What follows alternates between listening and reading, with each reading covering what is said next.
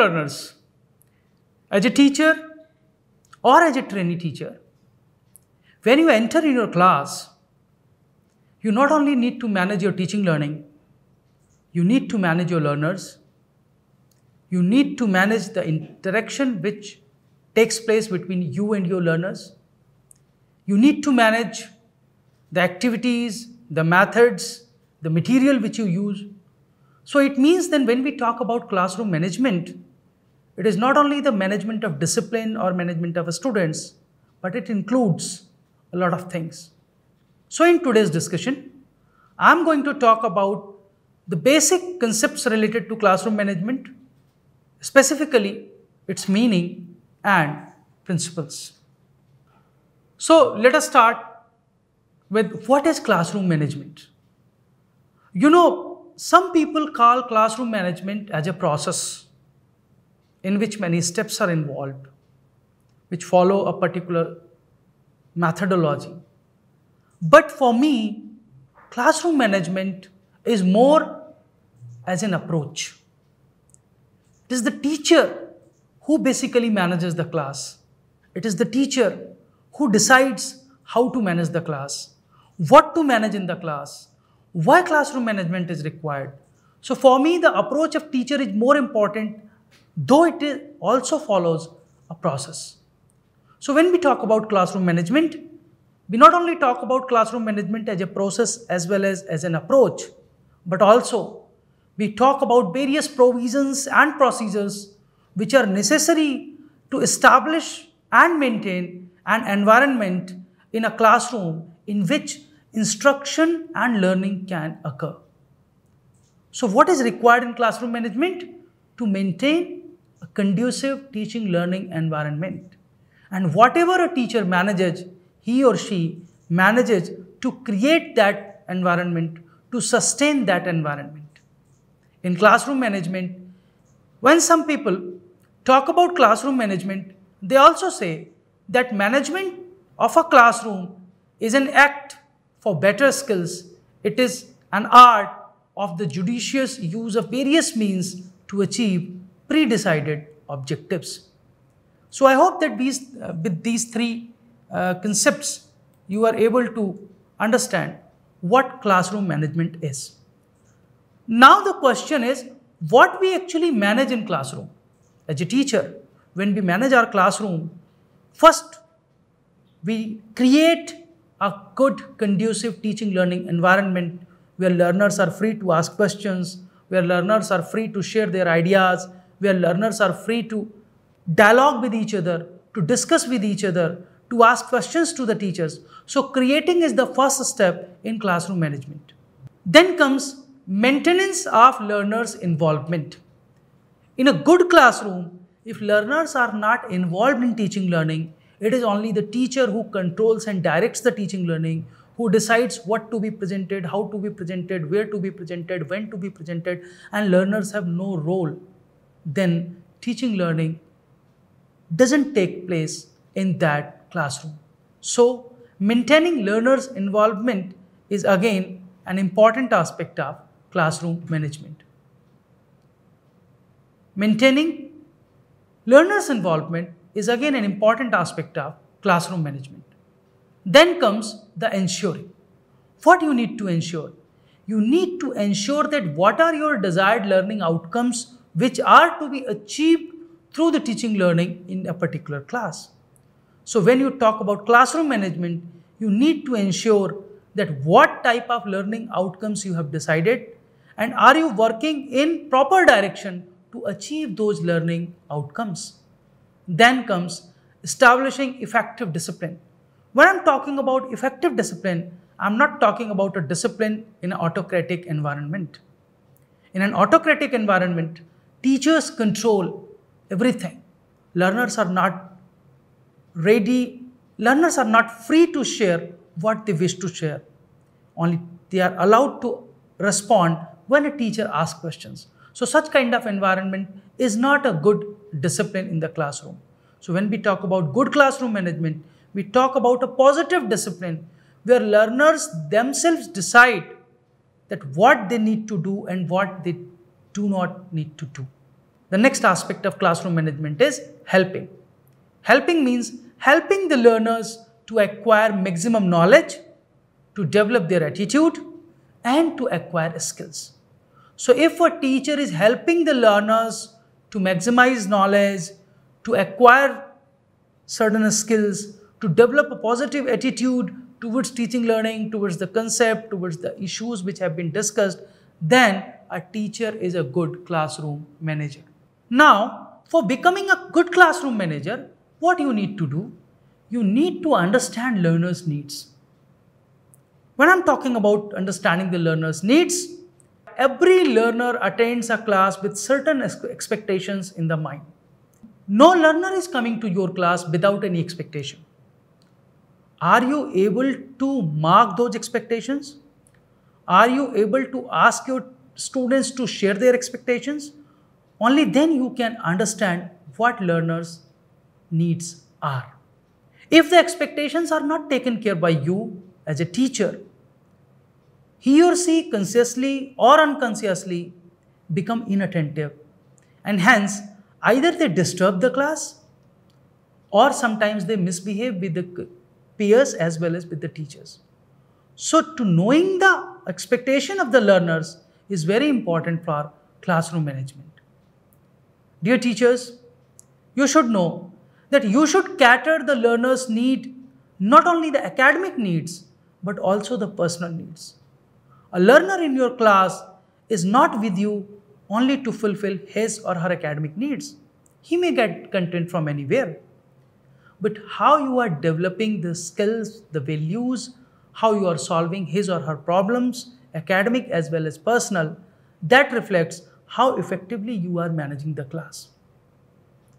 Sometimes students become anxious. So to maintain and to control their anxiety level, a teacher needs to do a lot. You need to discuss with them what are the reasons for their anxiety. You need to provide them some solutions, some opportunities, so that they participate in the activities, they share their views, and their anxiety level can be maintained. So either by sharing the learner expectations, giving them opportunity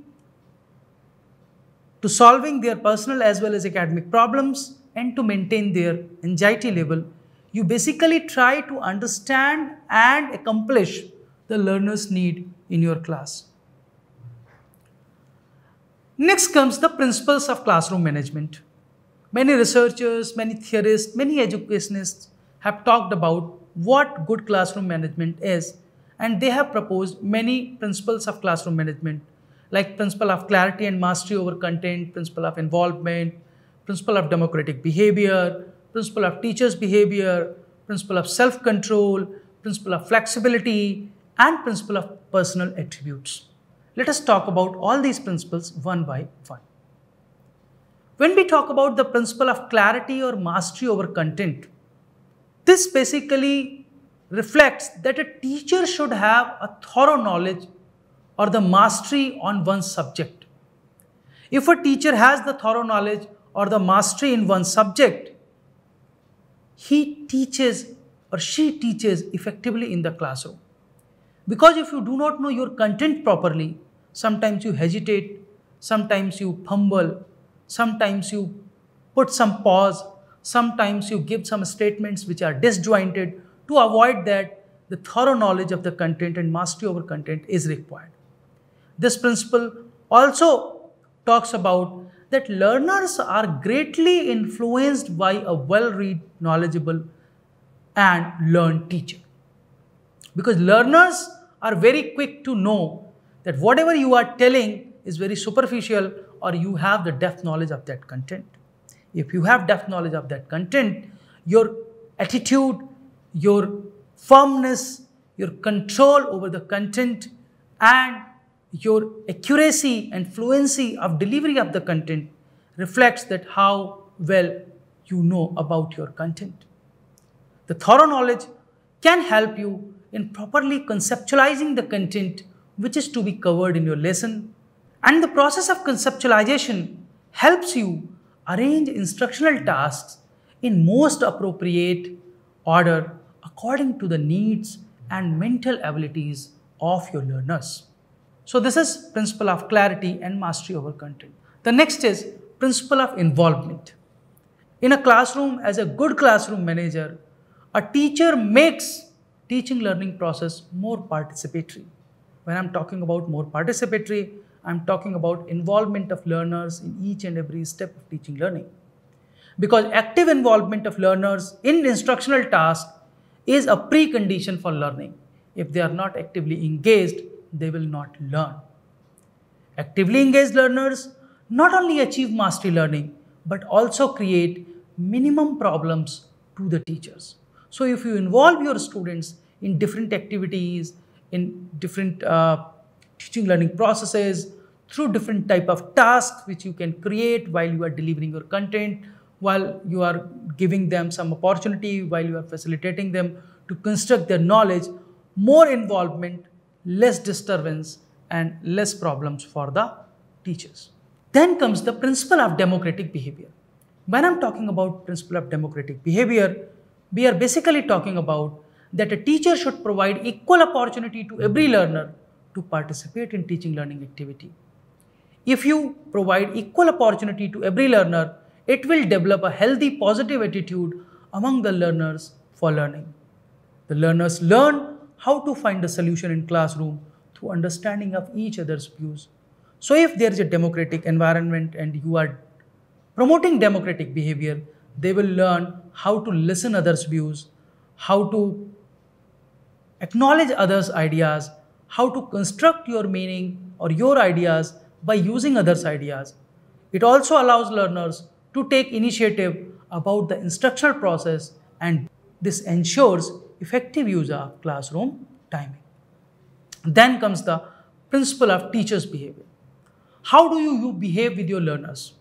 Your behavior should display positive attributes: confidence, determination, willpower, etc.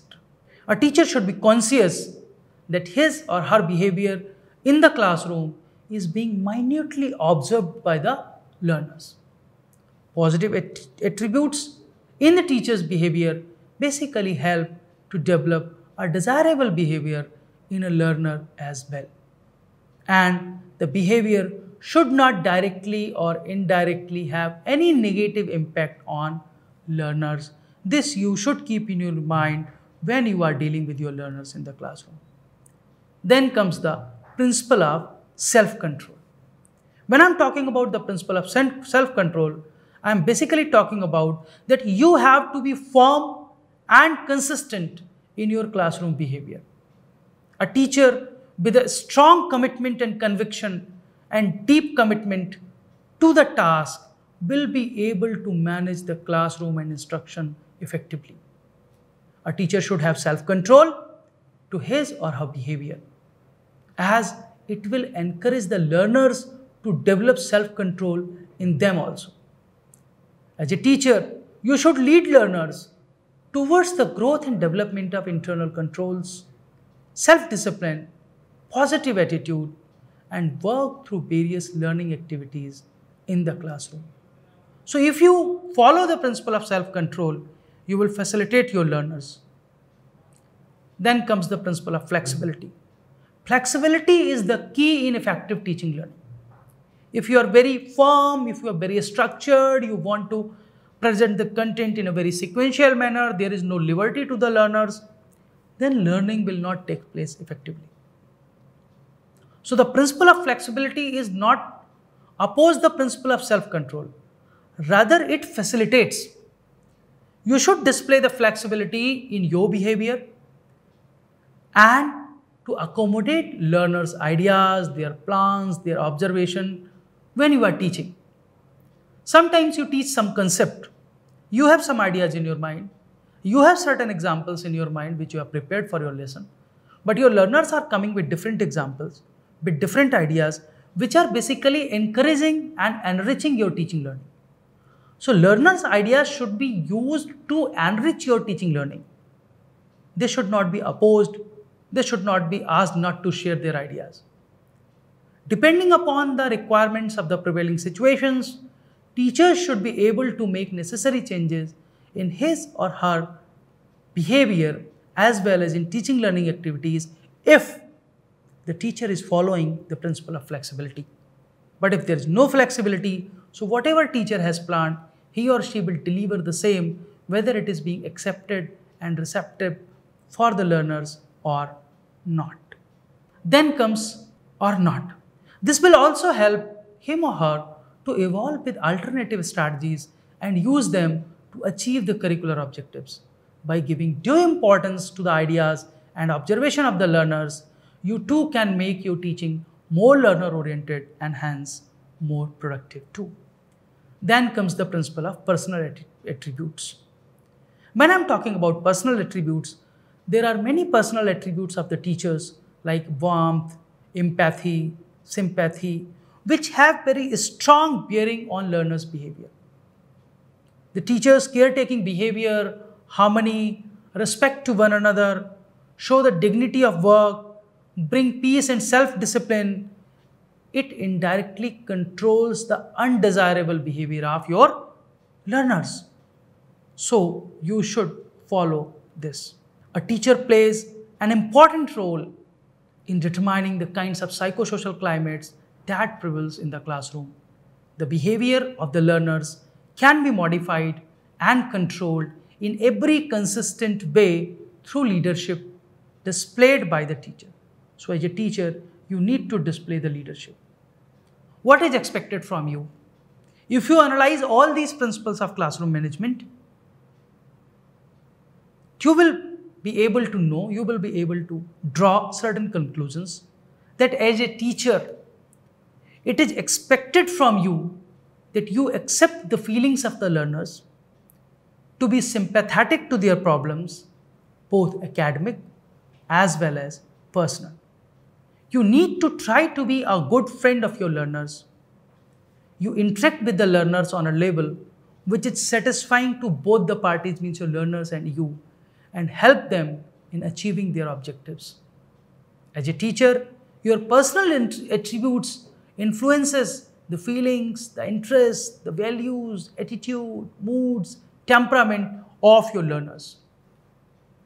Actually, the learners should not perceive the teacher as an unsympathetic adult. Rather, they try to find a person with whom they can share their ideas, their problems, and he or she will listen them sympathetically. Learners respond and perform well when teacher is supportive and helpful throughout the sequence of learning experiences. The learner's motivation is often positively affected by the teacher's sincere enthusiasm. So, a teacher should be able to carefully assess the learning atmosphere in the classroom and modify his or her teaching accordingly. So with this, you can say that in a class, when you are working as a classroom manager and we are talking about classroom management, there are various dimensions of classroom management. You need to manage your behavior, you need to manage your learners' behavior, you need to manage the resources available, you need to manage the methodology which you are using, you need to manage the whole classroom environment. So actually the role of a teacher as a classroom manager is to manage the classroom environment effectively and to provide to your learners a conducive learning environment. I hope that this discussion will help you in understanding the concept of classroom management in a better way. Thank you very much and keep learning.